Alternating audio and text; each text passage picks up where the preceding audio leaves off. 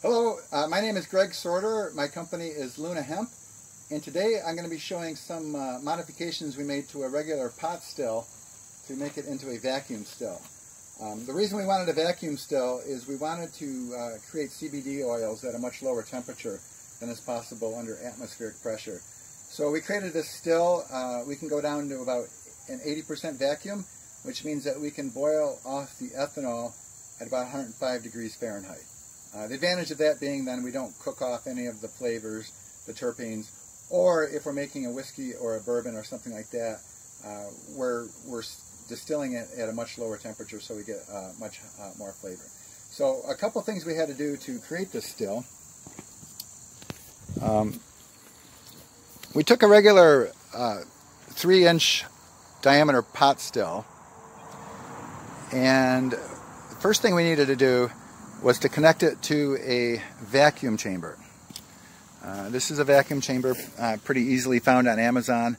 And the way we connected it, I know a lot of still purists will have a problem with this, but we used a Teflon tube. The advantage of Teflon, it's perfectly impervious to ethanol. It's you're not going to dissolve the Teflon into the ethanol. So that's a PTFE hose, and we created a little fitting here which we soldered onto the side of a hole that we drilled into the vacuum chamber, and then used Teflon tape to seal that. So that's the receiver chamber. That's where our alcohol is going to end up after it goes through the still. So what's going to happen then, we're using a propane turkey heater. We need a lot of BTUs because even though we're evaporating the alcohol off at a much lower temperature, we still do need a lot of heat to get that over the hump and into a vapor from a liquid. So regardless of what pressure we're distilling at, we still need a lot of energy to, even at 105 degrees, to convert that liquid into a vapor, which then is going to go up through the pot still. We're using a Liebig type condenser connected to a garden hose, and then into the PTFE tube. And then on the vacuum side, we're just using a really cheap single stage Harbor Freight vacuum pump. We don't need a 2-stage pump, and the reason being is because we only need to get about 80% of a vacuum. So we don't need a lot of overkill on the vacuum pump. And this is just over $100 for that setup. So we have that connected into the fitting here on the vacuum chamber.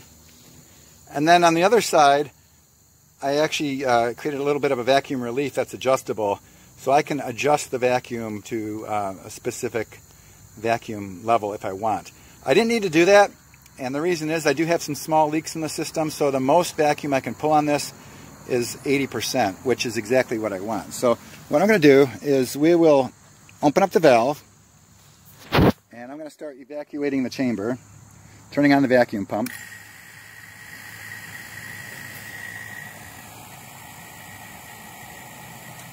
I can see that the vacuum is increasing. It's going to get to about 80% vacuum.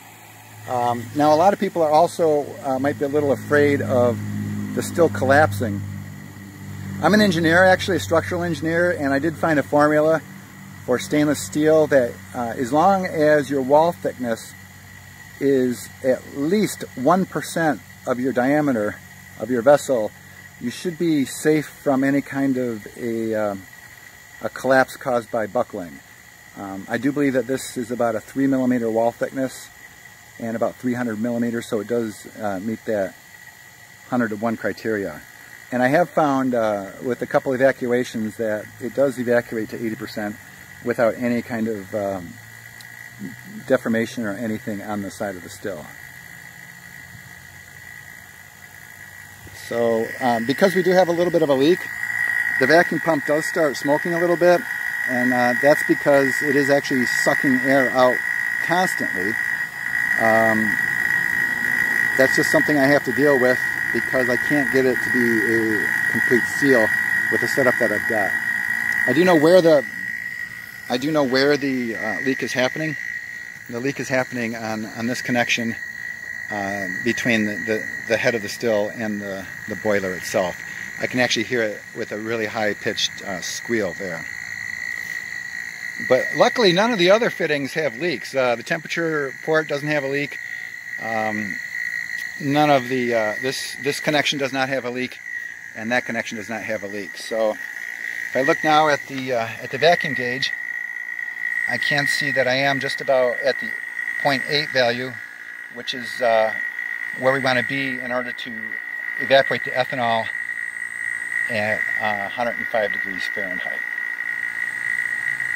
Okay, it's pretty straightforward. The next video I post will actually be distilling off the ethanol from a ethanol CBD mix, and we'll see what kind of production rates we can have with just a simple 3-inch pot still.